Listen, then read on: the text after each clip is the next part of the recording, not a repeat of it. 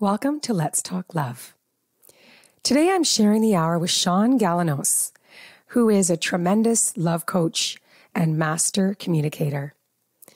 It was such a pleasure talking with him about emotional availability. How do we show up in relationship? How can we be vulnerable and clear, all while being loving? I think it's a challenge we all face in our lives.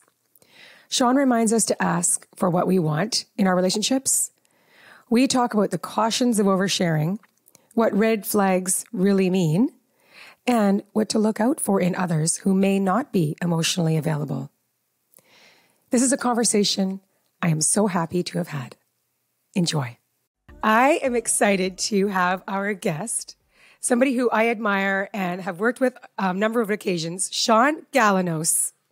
Shaun, thank you for joining us. So happy to be here. You've got a great podcast voice.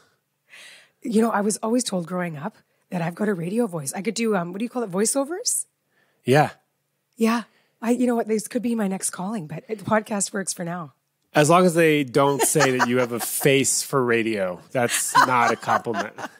I think you have an excellent voice for podcasting too. It's I'm sure mainly you've been told that your whole life, haven't you, Shaun? So no, not my whole life, but someone said that they love my sweet, dulcet tones. Yes. The microphone helps a lot. Yeah. So, Shaun, you are a love coach. You're the host of the Love Drive podcast and an online course creator. You've created so many courses, and you're going to be telling us about your new course, The Love Collective, at the end, which I'm very excited. I read your newsletter this morning, and I thought, that's fantastic. Love it. You teach valuable, very valuable intimacy and communication tools for better relationships and more love. And when I think about learning communication, it's you that come up. And because you are an excellent teacher and it's very clear, it's direct, and it's also loving.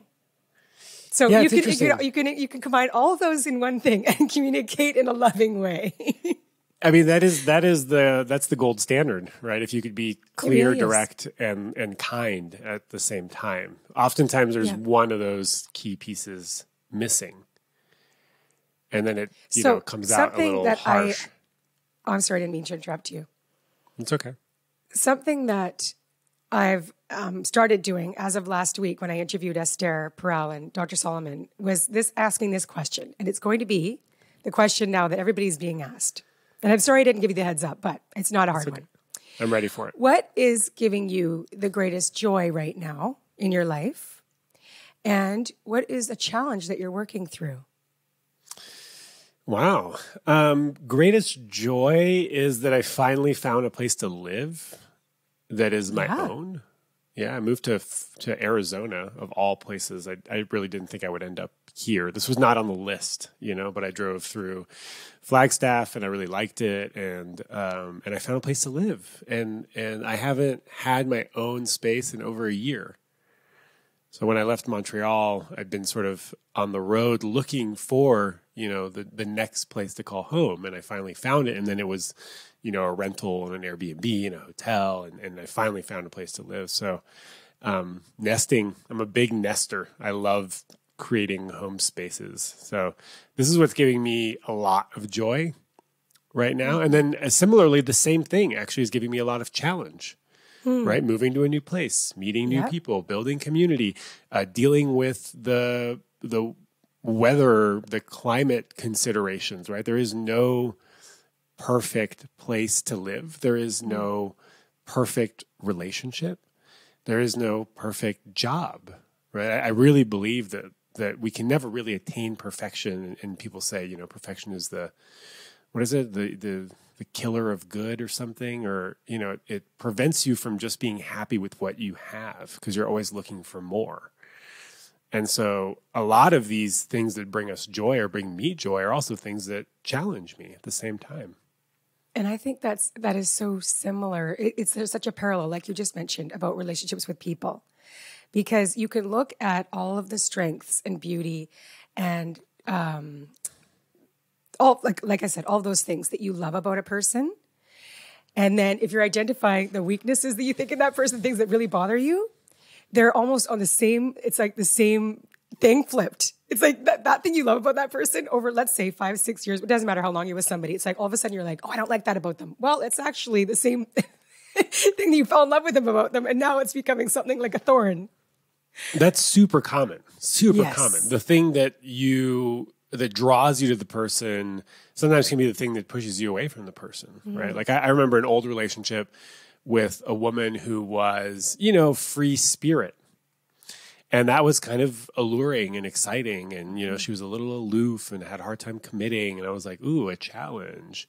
And then when we got into a relationship, that is the thing that sort of drove me crazy. The fact that she was still having a hard time committing and was being aloof and a free spirit. And I was like, well, we can't build anything sustainable, with this kind of dynamic. So it was the thing that attracted me to her. It was also the thing that sort of pushed me away. Wow. We're going to get into that because I think that relates to the topic of red flags. But that's not a red flag, and that's what you teach. So you created a brilliant online course, and of course you are a content creator, an online course creator, and you do live lessons as well, live classes, like we're going to talk about at the end with your newest one. So our team took the emotional availability course that you've created. Love it. It's called Open Up to Love, and it's a 3-part online course. And it's for anyone that wants to develop their own emotional availability and how to recognize it or the lack thereof in others, right? Yeah. So I would just love to know some history on why you created the course. Walk us through your career up to that point, and then what prompted you to create this emotional availability course. Wow. Well, I guess just a real primer on how I got to do this work is that I, like 7, 8, 9 years ago, maybe at this point, I was driving a taxi cab in San Francisco, hadn't done anything love related, wasn't doing anything online, and started recording my conversations with my passengers about, I love that story. Sex, love, and dating. Yeah. And that's where the love drive came from, literally driving, talking about love. And then over the years, I sort of stopped driving a cab, but then I started writing and writing blog posts, making videos and the podcast. And then I got certified as a coach because I needed some sort of training. I also have a background in communication. So it sort of makes sense that a lot of my stuff is based on communication. Yes. So then I started coaching people privately. And then I was like, well, I kind of want to do courses. I want to be able to reach more people. Mm-hmm. And so started developing these courses, healthy communication, getting your needs met. And then this one topic that kept coming back up over and over and over again was emotional availability. And a couple years ago, I think that's when the term emotional availability really peaked, like people were sort of frenzied around it. I think now it's more like attachment styles and attachment theory. And narcissism and and avoiding narcs and that whole thing. But emotional availability and emotional intelligence is, it's important. It's kind of crucial in some relationships, right? Not everyone's going to want the kind of relationship where you touch really deep, intimate vulnerabilities, right? And that's fine. You could have something that's more casual, or you can have, I don't want to call them more surface level, but they just don't go as deep. But I also found that a lot of women were complaining that their partners weren't emotionally available. Oftentimes they're male partners. Mm-hmm. So I started looking into this stuff and started, throwing some theories around. One of them is that if you're always attracting or in relationship with emotionally unavailable people, there is maybe some part of you that is also emotionally unavailable. Yeah. Right? Because if you choose those partners subconsciously, unconsciously, or even consciously, you are protecting yourself from having to go deep. Because you've picked someone you're with somebody that doesn't want to. Yes, that actually makes perfect sense. And then you can blame it on them. You can say, "Oh, you just don't open up," which we tend to do. You just don't open up. I'm trying to get you to open up, and you just don't open up, and it's that's fairly common. So that's why I wanted to create the course and to explore what are these parts of us that we are scared of showing others. How can we identify people who might be emotionally available? Which, by the way, is super hard to do. Like in the beginning stages of a relationship, you really can't really predict. There are some indicators, and we can talk about that later. But and then how to open up, how to identify people. Some people, at the very beginning, will present as they will appear to be emotionally available, right? Folks that love bomb or that come on real strong or that love the full court press and will sort of like pay you a whole bunch of compliments and appear to be emotionally available. And then, come to find out they're actually pretty shut down. And then the other folks who might appear shut down are probably just taking their time. They don't open up to everybody right away, which I think is a really good thing to do. I don't think you should open up right away. So those folks who might appear shut down could actually be, some of the most emotionally intelligent folks that you could be in a relationship with. Oh, I love that point. So can you give us your definition of emotional availability? You have in your course this definition from one of your lovebirds, Leslie, and It's an excellent quote, but it's really long. But I would just like to hear in your words, what is your definition of emotional availability? Yeah, I think if we were to paraphrase, it's something along the lines of being able to access a wide range of emotional experiences and to sit with other people's emotional experiences, right? That's sort of the short version of it. It's the good, the bad, and the ugly. It's really, that's it. It's like if you're in a place of, I'm feeling really scared right now. Actually, I think about that. It's like, do I ever really express those words? But it's like, I'm easily able to express joy and honesty and vulnerability. But if I think about by being vulnerable, if I was to say I'm scared, that's me being vulnerable. Yeah. So being able to identify a wide range of emotions. I remember in my early 20s, I was in couples counseling with my girlfriend at the time. And I think we were together 4 years in total, but after the first year, we had just like some massive incompatibility in terms of resolving conflict. I didn't have the tools. I mean, I was like 21 years old. I didn't have the tools and she didn't have the tools either. And so we were just kept butting heads. So we found ourselves in couples counseling at 22, which isn't a red flag. It's just like, I think it's actually kind of beautiful that two young folks would want to go through that journey, of therapy together. Yeah. And what I found out is that I had a real inability to access anything other than like anger or blind rage. Right? I didn't have the spectrum at all. There was no nuance between, mildly annoyed, miffed, upset. There's steps before you get to blind rage. And I would just go from fine to super angry. Yeah. And so over those years, I've been able to sort of fine tune the radar and to get more in tune with what's going on. What am I feeling? Why am I feeling this? Why is this here? What is it trying to tell me? Right. So these are all parts of becoming more available is becoming more curious about what it is that's coming up for you. Yeah.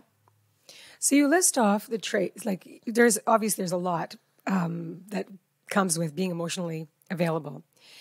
You list off being able to be vulnerable, transparent, honest, reliable, generous, willing to compromise. That's important.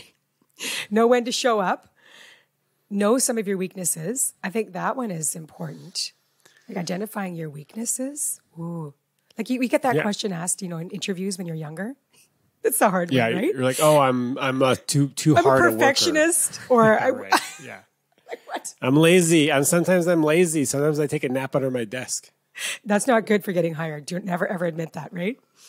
Somebody to meet you halfway and take responsibility. That's really important. And you're willing to do the work. That's also, I think, very critical in a partnership. Yeah. Consistent and stable. The one thing I did want to talk to you about, which you just mentioned earlier, was about transparency. Because transparency is a part of, it is listed as one of the things that would demonstrate emotional availability. Yeah. And I think there's differing ideas about what transparency, the importance of transparency, and what actually, I would love to hear your idea about what that means and the importance of it in a relationship. Because it's like you said earlier, you don't want to be 100% transparent with somebody you don't know, obviously. Yeah. Like when you meet somebody, and I know I've been guilty of this in new relationships when I was younger. It's like if I tell this person everything about myself, I'm being honest. I am being honest, but I'm also big time oversharing. And it's a boundary violation on myself And that other person doesn't freaking know me. Yeah, they didn't ask for all that. Yeah. I call it puking on someone's shoes. Yes. Where you just sort of Yes. unload on people. And, I think people that overshare, I think it's sort of virtuous in some degree. Like they want to be transparent. They just don't know how to modulate that. Yeah. Or also it could also be, some attempt at getting someone to like them. If what they're sharing is positive. And then the other side of that is when you basically say everything that you're thinking. Oh, you're right. Right. That's another, that's way too transparent. Yeah. And you don't want to be mean, right? But there has to be, it's all, sort of all going back to, direct, honest and kind communication. So, right? One of my lessons around transparency was, I know that where the root of it all was, I was raised Catholic. Yeah. And growing up to learn from a very, very young age, like it's all about honesty and telling the truth. And it's like somebody asked me a question, I'm going to answer it forthright. But sometimes it's too much information, or it's like that person didn't deserve the answer. Like, I don't know you. Like if I'm dating somebody and you're asking me a question, I would just answer, right? Yeah. Because I want to be honest and truthful. Yeah. However, and then I think if I'm not being honest, I'm telling a lie. Right. Or withholding information is a lie or something. It's like, so I'm just saying there's like these belief systems that we can be raised with that aren't in our best interest. And what about this? It's like, even if you are with somebody, which I am, like I'm married, I don't need to know about my husband's ex-partners. He could be transparent with me if I asked him. I know he would be, but I'm saying like there's a limit. Like you want to be able to protect yourself, and it's like they don't need to know everything. You can also have that other side of you that's just yours, right? Yeah. Well, you also, you just spoke to Esther Perel recently, and mating in captivity, right? Fire needs air, so there has to be some amount of mystery in your relationship, which will keep that fire going, right? If you share everything about everything that you're thinking, everything that you want, everything, and they do the same thing, well, then you are creating a really safe space. But you're also sort of creating something that is so safe that it's a bit, it lacks passion, right? So there's a case to be made for being a little bit mysterious, or not knowing everything about your partner's past, or not even knowing everything that your partner is doing, right? Like they have plans on the weekend. You say, cool, have a great weekend, and you trust them not to cheat. But then there's like a little thing inside, like, could they? Could they? They could. I guess they could. I didn't ask them what they were doing, so I don't know. So they could, and that is sort of something that can keep that fire going. So, all that being said, there's an incredible amount of nuance that comes into play when you're trying to figure out, what do I say? What do I share? What do I ask?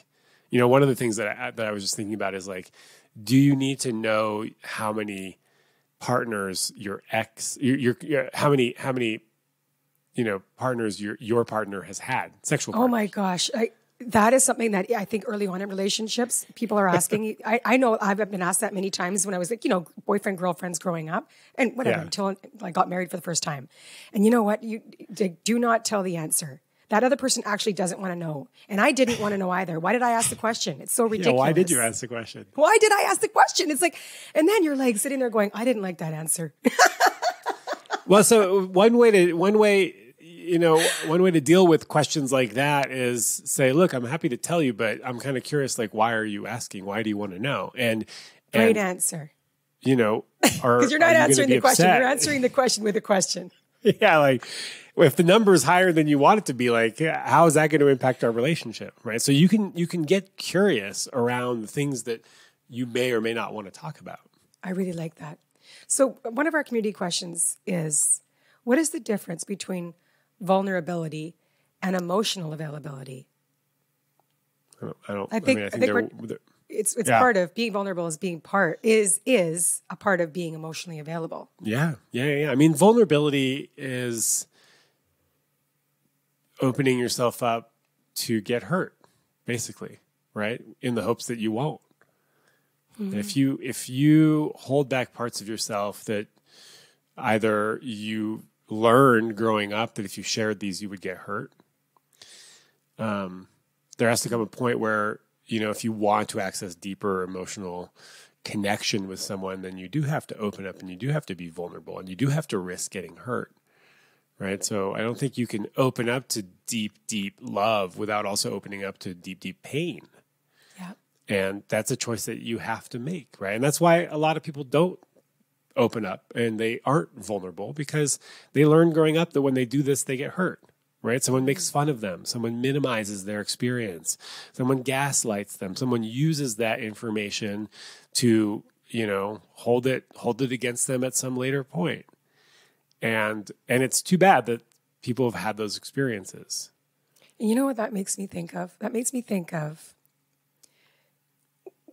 how a lot of breakups and divorces end so badly. And just how it's laser like town. You are just throwing all of the beauty that you had together out because you're no longer with that person. And now it's like, I'm hurting and I just want to hurt them. Yeah. And it's coming out in such a very violent way because you're taking all those things about them, their heart, and all your and it's almost like their faults and all their mistakes they made, which is normal. We're all human. And it's like throwing it in their faces. And it's so toxic. That's really scary when you think about people that have gone through a divorce like that or a breakup like that was so incredibly painful beyond the breaking of your heart because your heart's completely broken. Yeah, but then already. It's like that person is still wanting to hurt you in such violent ways. And it's like, then how do you step into a new relationship with an open heart? Yeah, really slowly. Yes. And that's why I counsel people to go slow, right? At the beginning. Yes. This is how you figure out whether this is a safe person or a safe relationship and whether they're emotionally available and whether they can handle your disclosures with tender, loving care, right? Is you take baby steps towards it.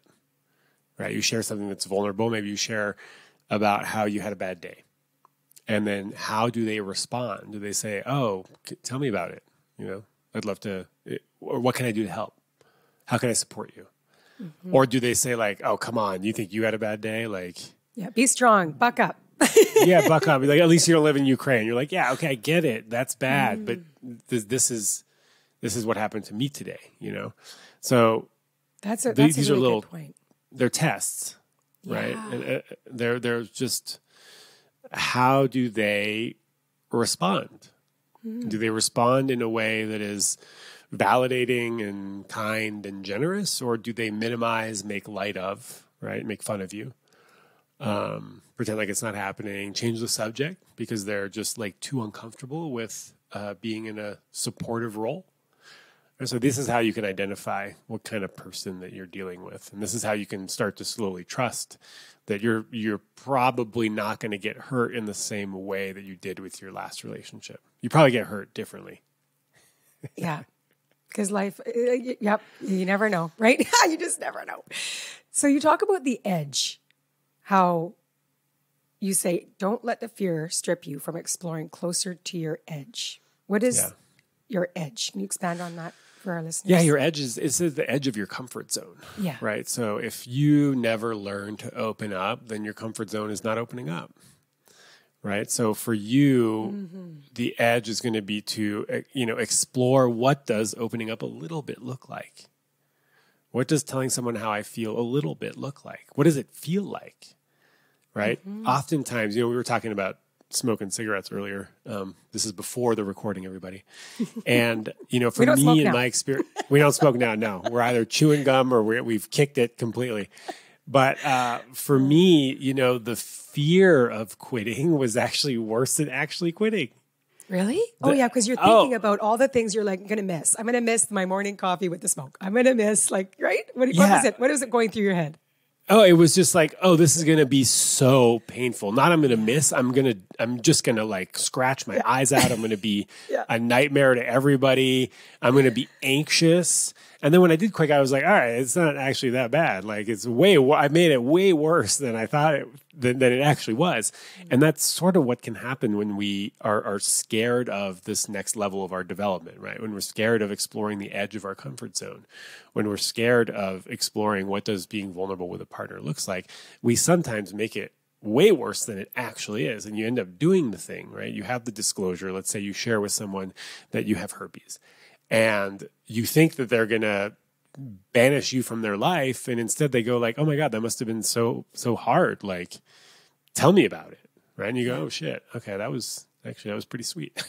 Mm-hmm. But that's the edge, right? That's like not letting the fear stop you from exploring your growth, right? Your next zone of development. Yeah. So there are things you actually teach about getting over your fears. And you say the opposite of fear is faith. Yeah. I learned that in 12-step recovery a long time ago. Oh, I've never heard of that before, that the opposite of fear is faith. Yeah. I like that. Yeah, you have to have some faith that what you're going to do, you will be okay. Yeah. Right? Yes. And what happens is the more you practice these tools, the more you practice opening up, the more you practice being more vulnerable, being more transparent, you find out that they didn't react the way you thought they were going to, right? Mm-hmm. They actually reacted positively. And if they don't, which will happen, then you have great information about how to move forward. You go, okay, you know what? This is like not the kind of support that I want. This is actually not supportive at all. So this isn't the kind of person that I want to be in a relationship with. But on the flip side, hopefully they respond positively. And then you have more data, right? To support the fact that if I do this again, hey, you know what? It's still scary. It's still scary to tell someone that I have herpes, but the last 2 times I did it, no one kicked me out of bed. Yeah. Still got laid, actually. So maybe I can trust and have some faith that it'll also happen like this again. Mm-hmm. Right? So the faith kind of takes over for the fear. And, courage isn't like the absence of fear. It's like doing the thing scared. Yes. Oh, exactly. That is, yep. Can't just wait for the fear to go away. Yeah. I have this image in my mind when I think of courage, and we're going to have maybe I won't say it, but I think of courage as a muscle. And the more we work that muscle, the stronger it gets. And it's like, you're not ever going to be, your life is always going to be full of fear. That's completely natural. We have fear for a very good reason, to keep us alive, right? And to protect ourselves and our others around us we love. But I also think that a lot of times it's irrational. It's like that doesn't, you still have to work through it. So the second thing you say about getting over our fears is stop reading the stories, stop telling the stories. No, like, are you when you say that, you're talking about like, figuring out what you're actually thinking about, which is like oftentimes a narrative. Right? Like you said, you think all these stories up about how your partner or that person you're with is going to react, and you create all these stories, this drama in your head about he might say this, she might say that. Okay, and then I'm going to have to say this. Like you created all this dialogue and all these assumptions. So stop telling the stories. Maybe we can't stop it, but we can mute it. Yeah, I mean, you could stop reading the story. First of all, I just want to say that I love the fact that you have like all access to the course materials, because I'm like, what did I say? And then you tell me what I said. I'm like, oh yeah, that's right. I haven't taught the course in a while. Memorize. You created it, but hey. So the stories thing is I do think we can stop. Yeah. So we all have like this library of stories that we pick up all the time. I'm not good enough. I'm never going to make enough money. I'm never going to be in a relationship. I'm too, ugly or unattractive to have the kind of relationship that I want. No one wants to be with me. There's all these stories that we tell ourselves, right? Mm. And for the most part, they are stories that we've made up. And sometimes they are born from someone saying you're not good enough, usually like a caretaker or something. And you take that as like gospel, just truth. And it's not, it's just another human being doing the best they can, messing up. And, we take that as gospel and we hold on to it. And these are self-limiting stories. These are not helpful at all, right? So each of these stories is a book in your library. I'm never going to find love. I'm not good enough. No one's ever going to love me. Sort of, these are like the classics. Yeah. And every time you take that story, you like pull the book off the shelf and you start reading it, right? And it really is up to you to just not do that, right? Yes. To like say, oh, you know what? That book no longer serves me. I'd prefer the book that's titled, I'm good enough, but gosh darn it, dating is hard. Yes. Or relationships are complicated, but I'll give it my best shot. Or plenty of people love me just the way I am, belly and all, like much more accurate titles. And if you think about meditation, right, like the idea of these stories of us having to let them go is that we have to practice letting go. And letting go is like kind of nebulous. It's hard to describe. People are just like, well, how do I let go? Like everyone's telling me to just let go, and how do I let go? And you have to think of it in terms of meditation, right? So if you've done any mindfulness meditation, you know that, sort of there's an object to meditation, right? Which is usually the breath because it just happens and you can focus on it. So there has to be an object of meditation. And what happens during meditation is that like clouds, a thought will come into your purview, right? Into your space. And you can grab hold of that cloud and just explore it and stop thinking or focusing on the breath. And then you're just lost in that thought. And what you learn in meditation is to let go of that thought and go back to the breath. Right. And so this strategy is the same for letting go of these stories, right? The story pops up. I'm not good enough. You choose to pick up the book and read it or to put it away and pick up a different book and say, oh, wait, no, that book sucks. I'd much rather pick up I'm good enough and dating is hard. So that's sort of how I look at these stories and how to let go of them and how to even create new stories for yourself that are much more accurate than these like antiquated stories that we've been holding on to for a long time. Yeah. And something you also say, which, I know you do talk about very openly about the fact that you've had therapy over the years, right? I've got a regular therapist and thank goodness. But, that's the thing is like, let's just say this fear is really ruling your beliefs. And, you've tried meditation, you're reading all the books, you're listening to all the podcasts, right? But in the end of the day, it's like your ability to really relate with somebody on the level you want to, and is you just aren't able to do it by yourself. You may need therapy, and there's zero shame around that. Oh yeah, you probably need therapy. I'm guessing. Yeah. I think everybody. Most of us do. Like all of us do. Why not? I'd say all. Yeah. Unfortunately, it's just not as accessible, especially in the United States, and more accessible in Canada, but still not something that's paid for through healthcare for the most part. Sometimes it is. If you're lucky and you've got a great healthcare system or a great healthcare plan, then sometimes it is. But you sort of hit it on the head, which is that oftentimes these relationships that we have with our therapists are sort of the relationships that we wish we had growing up or the wish we have right now. So to a certain degree, some of these therapists are going to reparent you, right? They're going to talk to you in the way that you wish your caretakers, your father, your mother talked to you when you were growing up, or the way you could interact with your partner or your friends or whatever. So they act as a stand-in, but then also they're trained in figuring out, why do you act the way you do? Like how do these stories make sense for you, right? How do these behaviors, these patterns make sense for you? And yeah, I've been a huge fan of therapy I think I've been with my current therapist for 4 years now, almost 5 years. We talk nearly on a weekly basis. And there's just always stuff to explore, right? Absolutely. Because stuff comes up. And even when I think I'm good for like a month, like let's just check in a month. And then I'll be like, oh man, I really wish I could run this by her and see what's going on. But I've also been really lucky to have the two therapists that I've worked with in my life were just fantastic. I got really, really lucky. Never interviewed therapists, just kind of showed up and go, okay, you're my therapist now. Let's get to work, Yeah. A big fan. So I've got a question from our community about this, about being in a relationship while you're in therapy. I'm a 31-year-old single female, and due to depression, low self-esteem, and my past, I find it difficult to get emotionally close to people in general. And I find it very difficult to be emotionally available in romantic relationships. I'm currently in therapy for my mental health issues, and it's going well.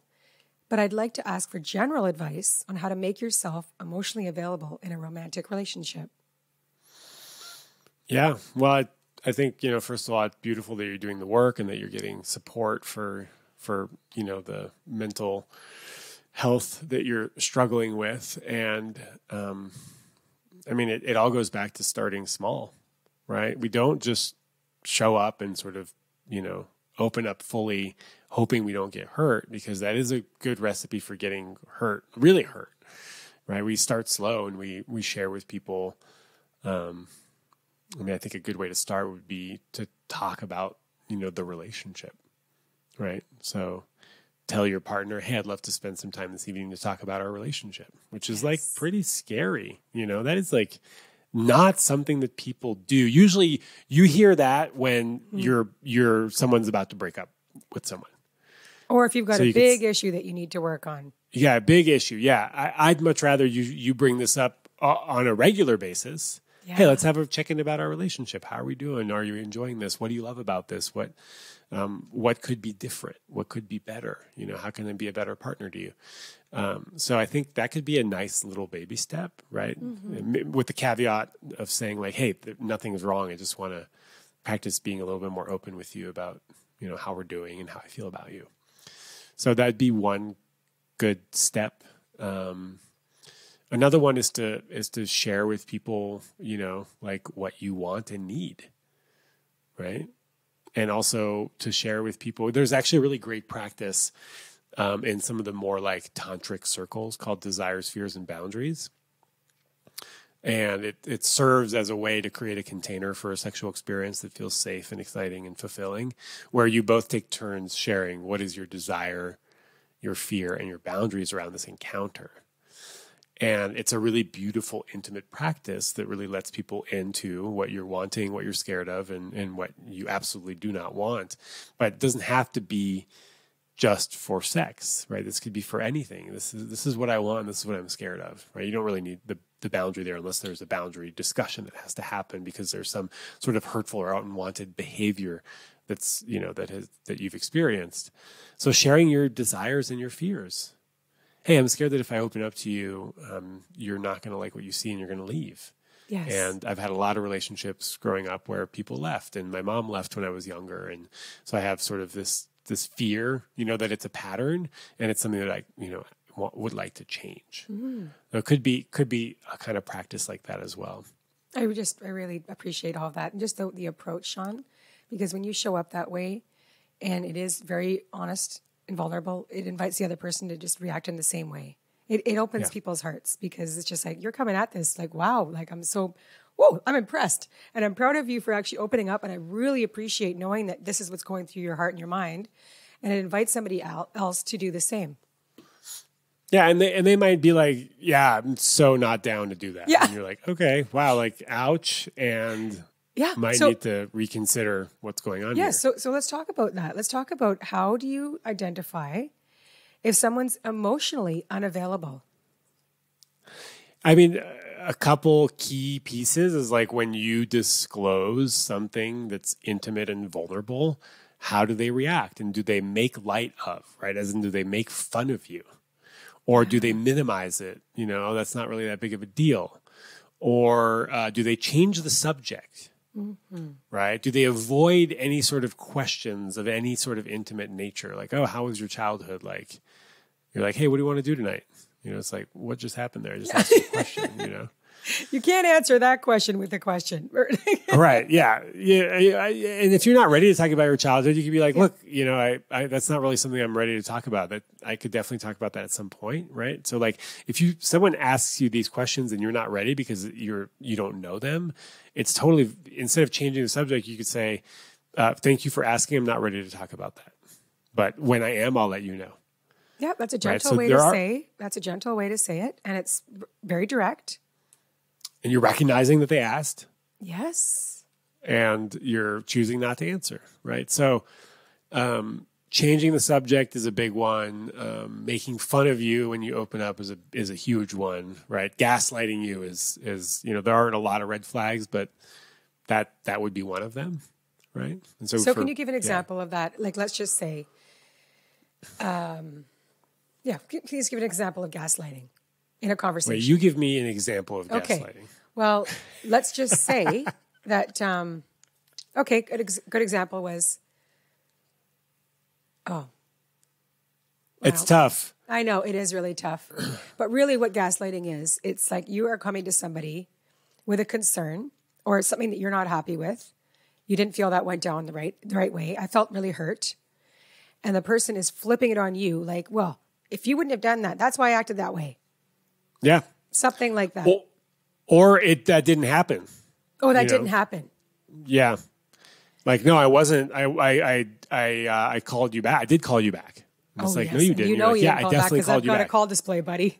Right. Hello. Yes. Yeah. So minimizing, it's like actually negating someone's emotional experience or bid for connection or some sort of challenge that they're bringing up and just saying like that didn't happen, or flipping it around and making it about them. And if you do this enough, then you actually start to believe that it's true. Right. So I think I had a girlfriend who would say that I was really dramatic and that I was, that my needs were out of control and that I was too needy. Right. So if you tell your partner that they're too needy enough, there's a point where they might start to believe it. Yeah. And think that they're actually the problem when really the issue is that their partner is unavailable or unable to meet their needs. And so instead of saying, hey, I really can't do that for you, they turn it around and say, you're actually really needy. And it's like a huge turnoff. Wow. What a great example that is. Now it took us a little while, but we got the example. No, I love it. And the other thing you say about emotional unavailability, which I think is very important, is people can talk. But if you're not walking the walk, like if your words are not aligned with your actions, what's the point? Right? That's a big red. There. That's a big red flag. That really is a good indicator if they say one thing and do another. Yeah, people. Yeah, it's funny. People like on to a regular say, like, basis. Let's just say actions speak louder than words, and I go, sure, but I'd much rather have those actions and those words line up on a regular basis. Yes, that's the gold standard right there. Yeah, and the other thing you talk about is acting differently around you than other people. It's they're all nicey. Well, actually, I can't think of an example right now of how that would show up. It's almost if they were like really sweet to you in behind closed doors, and then sort of like in public, act like you don't exist. Yeah, or like don't treat you the same way. Yeah. That would be something that I would look out for. Big time. So one of the community questions around this is, my partner and I often get into arguments because she says I'm emotionally distant or unavailable. So this person wants to fix it, but I don't know how. Yeah, perfect. Ask your partner. Yes, oh, yes, ask exactly. Your partner. That's a great answer, Shaun. Like, simply ask your partner, what can I do to show up for you in the way that you need? Would you say or like what that? Am I doing for, or like, yes, and, what am I doing right now that leads you to think that I'm emotionally distant? Like, what are these behaviors that you're cluing in on so that I can, and then what can I do differently? Right? Yes. What can I do differently? It's such a basic question. Like, how can I show up for you in a more emotionally present way? What does, one of my favorite questions is like, if someone says like, hey, I need you to be more present. It's like, okay, well, what does presence mean to you?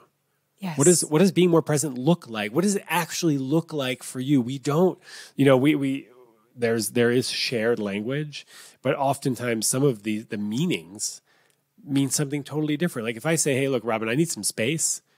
And you're like, fine, whatever, I'll see you in 2 weeks. And I was like, no, I actually just need you to like move, like go to the other room, or like you're too close to me on the couch. And being very, like, what is it? What space are you talking about right now? Yeah. What does space look like for you? That's like my favorite question. What does emotional distance look like for you? How can I become more present and more available? The person that wants you to change has the answers for the most part. Yes. Right. Oh, just ask them, but we don't ask We assume, we go to the worst case scenario always. We don't want to look weak by saying like, what can I do differently? We don't want to think that we're doing anything wrong, right? So there's all these barriers in the way that a lot of them can just be like kicked aside by just saying like, okay, let's talk about this. Like, how can I help? How can I be supportive? What can I do? What can you do? Here's what you can do. And it does require putting the defensiveness aside. Yes. Right? I think that's a hard one for a lot of us. Me included. I'm definitely defensive right from the get-go. And then I soften and I'm like, okay, sorry about that. I mean, it's hard. It's hard for for us to think that we're not doing something right, that we're actively hurting somebody else. But at the end of the day, the reality is, if this is someone that you care about, whether it's a family, friend, or a partner, they are having this conversation with you because they want to keep you in their life. Yeah. Because if they didn't, they would just tell you to fuck off. Yep. So they actually like you enough to have this conversation. Mm-hmm. And we're all doing the best we can. And sometimes our best is not that great. Like I've just not been a great friend because I've been in my house, not reaching out to anybody. I'm not asking people how they're doing. I'm just like worried about fucking doorknobs. If you could tell, there's no doorknob, everybody, on that door because I got no doorknobs. So I haven't really been a great friend. And I'm doing the best I can. And that means that sometimes my best is not that great. And so we have to give each other and others that sort of grace as well. Yes. For not being perfect. Yes. So I wanted to talk about red flags because I think what I did learn, and I always learn from you, but what I did learn around this idea that red flags are often an opportunity to connect. I thought this was really interesting. And I've got a community question that I wanted to frame around this so that we can talk about this concept. Yeah. So she's saying, I think that I'm quite an emotionally well-rounded person. I'm always looking for ways to improve and grow, and I feel like I'm in a great space to meet someone. I recently had a date with a man that was overall a great first date, which I often don't come across. However, one red flag came up for me. When discussing his past relationship, which he brought up, he casually mentioned that he had been to both counseling regarding control issues and that his ex accused him of having an anger management course. He took an anger management course. Yeah. I didn't ask him much about it at the time because I was caught off guard and it felt really heavy for the first date. Yeah. I'm wondering whether I should see him again because that's a pretty big red flag, right? But he seemed like a nice guy, and I'd hate to use his honesty against him. I'm not sure what to do. What would you advise? I mean, yeah, if that's the thing, then and you had a great time, and he's a seemingly nice guy, then it can't really hurt to have another date and say, hey, look. You mentioned control issues. You mentioned anger management. I would be doing myself a disservice if we didn't, touch on that a little bit wording, before we kept Shaun, going. Like honest, like that's awesome. That's a little business speak too. That's how I talk to like customer service folks. Like I'd be doing myself a disservice that I didn't bring up the fact that like this service is really bad. No, this is a bit of a red flag here. Customer experience is lacking. Hey, I'm my biggest advocate and I'm going to advocate for myself here. I'd love to hear a little bit more about these control issues because here's the reality is that, maybe he's got control issues. Show me someone who doesn't actually, but everybody's got control issues. That's a good point. It's like, but to what level, point. I have control issues, but I'm also a nice person to be in a relationship with. Yes. Because I recognize, I'll be like, man, I'm feeling super controlling right now, I try to control all my situations. It's like trying to figure out which option is, which is coming at me. How can I deal with that one right there? Just controlling my life. We all have control. We all want control because when you have control, you have a semblance of like, everything's going to be okay. But, it's possible that he has control issues. It's also possible that his dynamic with his ex. Yes. Was more controlling or his behavior was more controlling than it was with other people. We show up so differently depending on who we're showing up for. Yes, that is another great insight that you bring. So we don't know. Maybe she was extra controlling, and maybe she was. I don't want to throw her under the bus, but we can throw everybody under the bus because we don't know these people. Yeah. But maybe she was so shut down that his only way of getting her to respond was through anger, right? So maybe they had that like pursuer distancer dynamic as well. But if you've got two pursuers, well, then, there probably won't be anger management issues. So I don't really know. We don't know what's going on, but it's for sure worth a conversation. Yes. And that's why I say red flags are opportunities to connect, right? If you disconnect now without having that conversation, you will never know anything more about that situation or about you in relationship with this person. So, unless there's abuse towards you, unless there's like, any form of abuse, really physical, sexual, or emotional, intellectual, or spiritual, then the red flags are really just an opportunity to have a conversation and get more clarity around a thing that you think might be one way, but actually might be a different way. And, he might have anger management issues, in which case get a little clarity and then peace out. Yeah. I think that when we listen to you and other relationship coaches talk around identifying red flags, it's almost like this is not black and white, people. And what one person would think, oh, that's definitely a red flag. Walk away. Don't go on the second date. I love your approach on saying like, no, it may not be a red flag. But something that you brought up was about like, let's just say you show up on the first date and it didn't sound like, he mentioned that he was in taking that course, and that his ex talked about anger management. But let's say you show up and this person is always talking crap about their ex. There's this idea like, okay, you can't just be pointing the finger on that other person. Maybe it was a really, really, really bad relationship and that person that they were married to or with was really not great. But that could be a red flag that they're always talking. They're not taking responsibility for their 50% of that. Well, I feel like it's wildly inappropriate to trash talk your ex on a first date. Oh, I agree. I completely agree. Trash talking your ex at any point, really. Yeah. If it ended poorly, just say like, hey, you know what? We were like really incompatible in a few ways. Here are the few ways. And like, it was a really tough situation. It was really painful. Yeah. I really liked them or whatever. There are ways of being honest about what happened without trash talking. I mean, I feel like that's. Oh, absolutely. Yeah, it's just not somebody that I want to be, continue to be in a relationship with. Yeah. Also, the anger management dude, I would be so curious. Like, hey, what are they teaching you in this anger management course? Yes, I want to know. See how it is an opportunity to connect, right? Like you could now learn what he's learning, and he might be like, hey, you know what? With my ex, I was not great. I was not great. Our dynamic was that I was a bit of a yeller. And what I'm learning in this course is there's this sheet. It's called the feelings wheel. And there's all these different feelings. And now I'm better. I look at the wheel when I'm feeling something. I go, oh, shit, I'm intimidated, So I've got a broader understanding of what's going on with me emotionally. Of course, this is like best case scenario of how he would respond. He might be like, oh, it's a bunch of bullshit. And then you could be like, all right, well, thanks for the second date. Thanks for the information. I'm going the other direction here. Yeah. I wanted to share a quote of yours that I wrote down because I thought it was really beautiful. And then I want to hear about the new course that you've just launched. Cool. So you say, trust that you have what it takes to hold space for yourself, to open up emotionally with another, and to navigate the murky waters of your emotional landscape. Trust that others can do the same with themselves and can hold your precious heart the way it needs holding.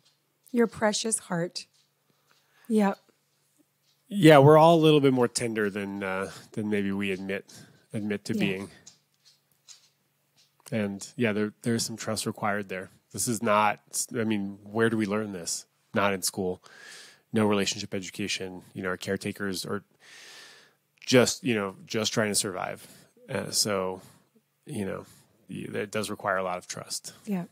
And I do want another plug. I want to do another plug for therapy because I think if people are able and willing to meet with somebody on a regular basis, a professional that can help you reflect back what's going on and give you some tools to be more emotionally available with your partner and with yourself, then that's just a gift for being better in relationship. Yeah, therapy, I read this passage once as a footnote in the big book of Alcoholics Anonymous that says that basically therapy allows you to sort of fertilize the soil so that what's inside of you can flower. Right? Prepare the soil actually for what's inside of you that can flower. So therapy is really there to help you like sort of be the best version of yourself, to grow in like a really beautiful way. It doesn't have to be as scary as you make it out to be. It's not like quitting smoking, Generally, it's a safe space for you to explore. It's actually a great space for you to explore a lot of these, how to be more vulnerable. That's sort of their job. Yeah. So tell us about your new course, The Love Collective. And I love how the acronym is TLC. Yeah, the Love Collective is a love cult. It's a 12-week program. I'm super excited about it. I started it because when I put up a Q&A box on Instagram, I get like thousands of questions. Yes, wow. And so I love doing Q&A. I love dialoguing with people. I love having a large group discussion and breakout groups. And so I wanted to create a container, which is a 12-week program where we can explore 12 different themes around love and relationships and dating and sexuality, right? Healing from heartbreak, staying open, becoming emotionally available, getting your needs met. So it's sort of the best of all of my courses in these 12 weeks. Yeah. And every call has a theme and plenty of room for Q&A, for large group discussion facilitated by me. This is really an opportunity for you to learn the things that have shaped the way I love and live my love life in a safe, loving, kind group environment. And it's $349 US dollars, which is less than an hour of coaching with me. Mm-hmm. And for that, you get 12 hours of group coaching, group training.